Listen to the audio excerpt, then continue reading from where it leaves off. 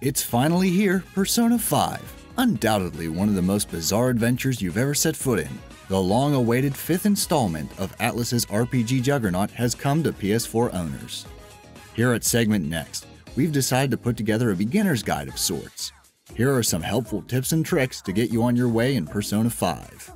Don't worry, there aren't any spoilers here, but if you'd rather experience this game 100% blind, we don't blame you. First and foremost, you'll need to take notice of the Confidants. These characters act similar to the social links from Persona 3 and 4, only this time, you'll obtain Arcana ranks in and out of battle, should you build relationships with them.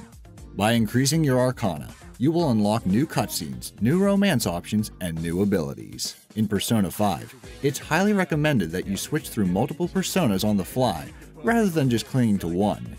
Every captured persona belongs to a particular Arcana, and by switching them consistently, you can take down the tougher opponents. One of the things that should be noted when traversing dungeons is that you are a thief, so stealth is quite important. You don't want to hide in a cardboard box, but you don't just wave in front of the enemies either.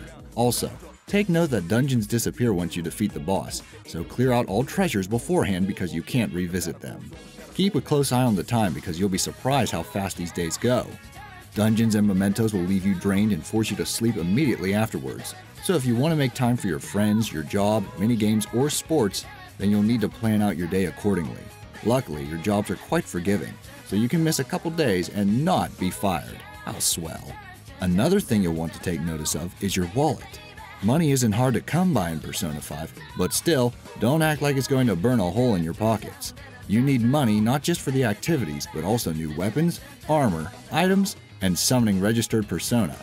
You'll also need some extra cash if you want to make progress with the Temperance Arcana Bond.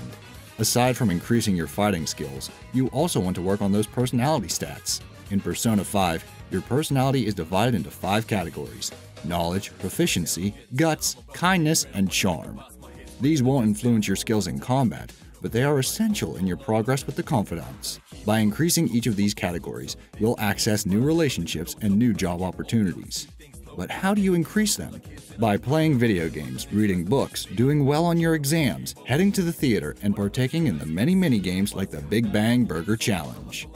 As daunting as Persona 5 may be, keep in mind that you're not meant to complete it all in one playthrough. The various options and paths available for you encourage replayability. Take things slow and just enjoy the journey. Thanks for watching.